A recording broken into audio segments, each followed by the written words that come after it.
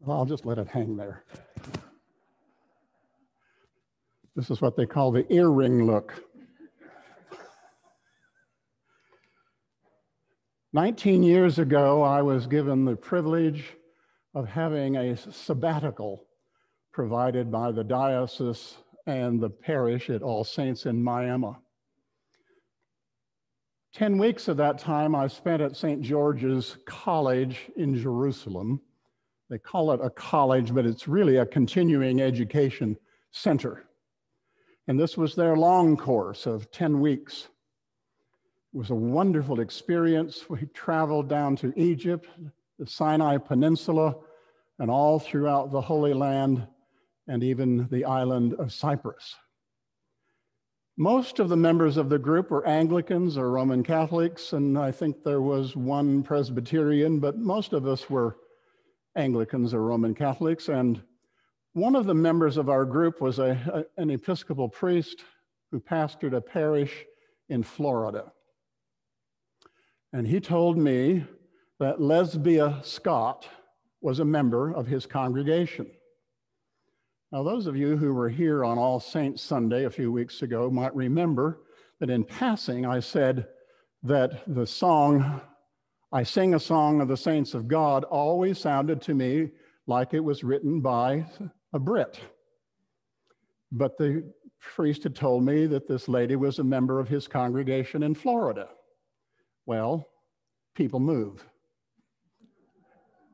Because, in fact, she was British, and she grew up in Britain and had her children there, and she wrote many children's songs, including the one that has the words that sound so much like a scene out of Britain.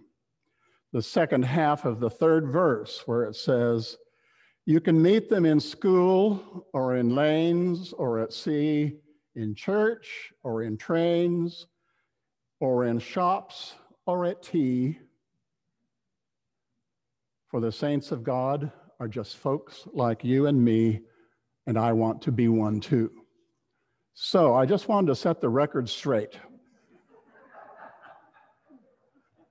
It does have English roots, which makes sense to me now. After the end of World War I, Pope Pius in 1922 was aware that Europe seemed to be terribly depressed and economically depressed, and life was rather glum. And he thought that the people needed to be reminded that Jesus Christ is the King of all creation. And so he set aside the last Sunday of October to be Christ the King Sunday. It was celebrated for a few years that way, and then in 1925, it was moved to the last Sunday of the season of ordinary time, as we call it, the season right before Advent begins, the Sunday before Advent begins. But Pope Pius said these words, "For Jesus Christ reigns over the minds of individuals by his teachings, in their hearts by his love, in each one's life by the living according to his laws and the imitating of his example." So he thought it was important for people to be reminded that in spite of all the troubles and trials and turmoils of the times, Christ was the King of all creation.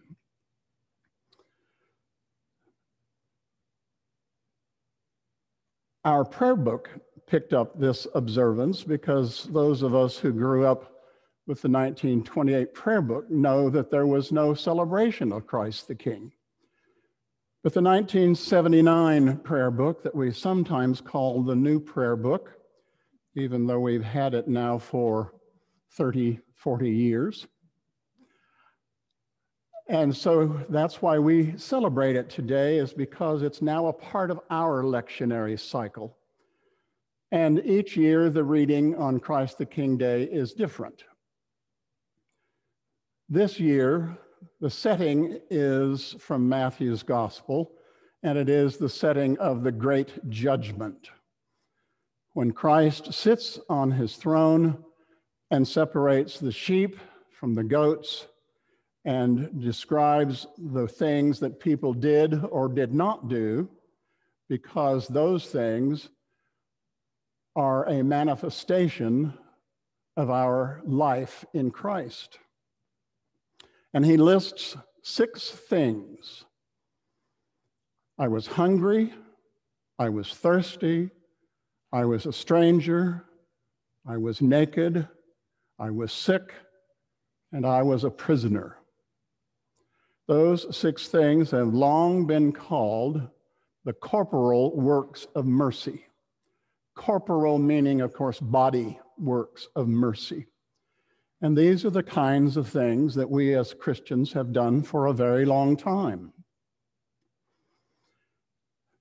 It could almost lead one to believe that one is justified for salvation through good works.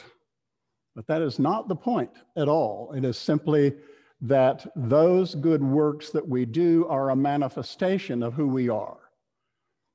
We don't do them in order to gain access to heaven. We do them because it's natural for us to do those things, to reach out to those who are in need of various kinds of corporal mercy. And I want to spend just a little bit of time talking about the last one. You visited me while I was in prison. I don't know how aware you are of the prison ministry that is done in this diocese. It's remarkable how many people are involved who go on a regular basis to the various prisons to minister to those who are in prison. And the way I got started in this was while I was still in Miami. The Ministerial Alliance decided that they wanted to offer worship services in the county jail and that have churches take responsibility for those services. And so I gathered together a small group of us who were approved to go into the jail, and we would do a service there. Most of the time it was not a communion service. We might do morning prayer or evening prayer or compline or something like that. But we got started because back in those days, George Day, a deacon in Oklahoma City, was very involved in prison ministry. And there were a couple of women who had been sent from Mabel Bassett prison up to the Ottawa County Jail for a time. And they had let George know that they would like to have somebody from the Episcopal Church come and meet with them. And that was the beginning. And I remember in a phone call after getting started with that, I said to George, these seem like just regular people. He said, they are regular people. They're just people that got into trouble, made some bad choices or whatever got them there. And once we got doing that, like on a monthly basis, we never ever knew anything about what it was that brought these people to that place. And that wasn't our purpose. We didn't need to know that. They never volunteered it. We never asked. We went in to try to minister to them in their time of need. And that goes on constantly in this diocese.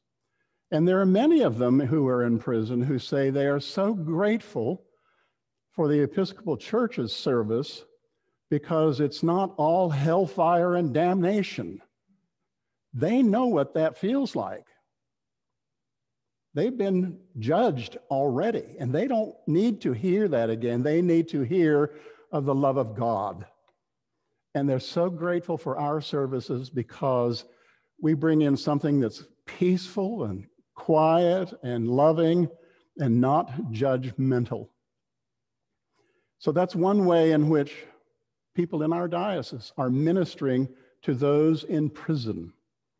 And of course, we know of many places where our churches feed the hungry, provide a clothes closet for people who need clothing. welcoming the stranger, and giving something to drink.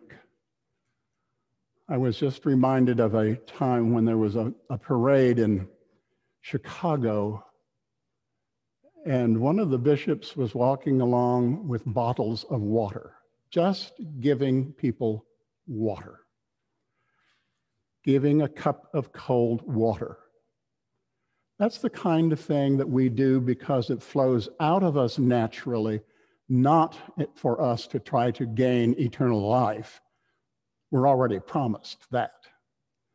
But because we are the people of God, those are the kinds of things that we do in the name of Christ in order to live out our ministries in his name. Amen.